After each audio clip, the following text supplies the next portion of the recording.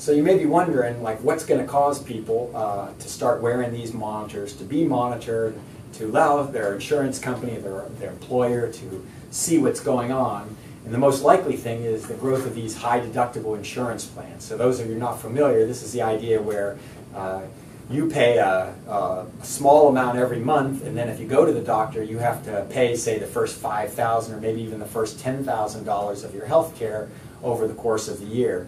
And then anything above that, the insurance company pays. And so these are what they sometimes call catastrophic plans. So if you get hit by a car, or break your leg, or have to have surgery, then the insurance will kick in and cover you. But for most of the routine parts of your care, they won't cover you. And so this will allow people to get a break on their insurance if they exercise more, if they participate in telehealth, for example, instead of going to the doctor. So that's a lot cheaper for the health plan. You might be able to get your data through this personal health record. So anything that stops the patients from coming to see the doctor or coming to the healthcare organization saves a lot of money for both the patient and the healthcare provider, and eventually for the insurer. And so I think that this idea of remote monitoring, the one way that it may happen is if people are incentivized monetarily to participate in these programs.